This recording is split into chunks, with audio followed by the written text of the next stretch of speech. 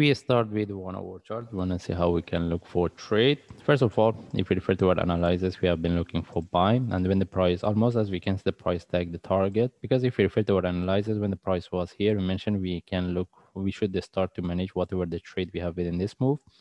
And we mentioned we're looking for continuation. Anyway, this is what we get. And right now we want to see what's the next. There is no much changes. The only thing is we get this move and the target, the price almost tag the target what we have been looking for. And in this case we move to daily chart.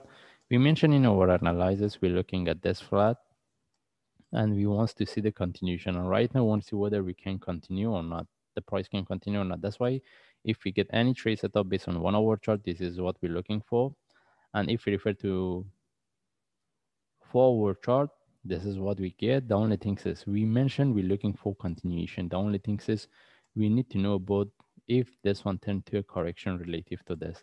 That means if we get any trade setup, we can look for buy, but we should have the proper management. Anyway, right now, if we want to look for next trade, we need to get the correction based on 4 hour chart. And if we refer to the indicators, we don't have anything to rely on that. That means we don't have any information for the price to reverse.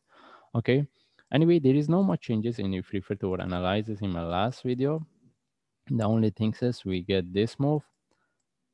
Exactly, we get this move. And as we can see, the price tag the target. And now we want to see if there is a continuation. This is the second one we're looking for.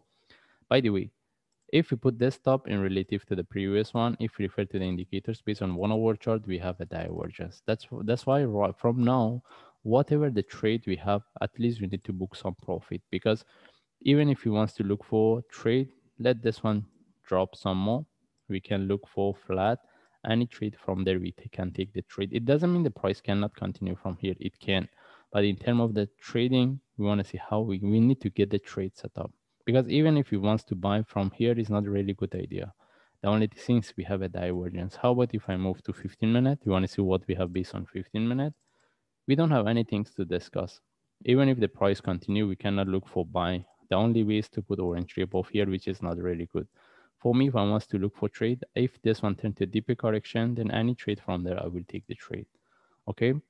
The only things I can highlight here, whatever the trade we have, we should start to manage. And if we want to look for next trade, wait for this one turn to a deeper correction, at least we can look for this one as a flat.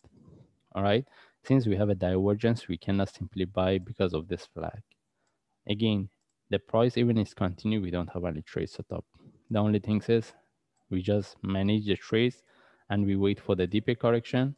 Then if we get the trade from there, we can look for next trade. The reason is I'm highlighting to wait for the correction trade setup in case this one reverse or turn to a deeper move.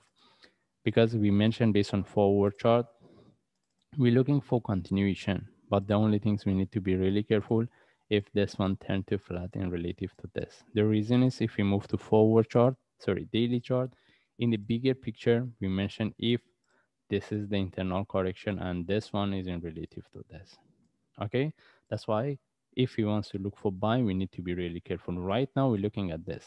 We want to see the price continue, but the only thing is we need to know about the bigger picture. That's why if we want to look for trade, the best thing is we wait for the better trade setup rather than buying from the flag. The best place to look for buy since the price was within this move after we get this down move, right? Since the price was here, we have been looking for buy. This is the only things we get it. And right now, the only things we do, we try to manage the trades we have it. And this one, if turn to a bigger, deeper correction, at least similar to what we have here, then if we get the flat, if we get trade from there, we can look for buy. In this case, we just follow the chart. If I see any update, I will share. Thanks.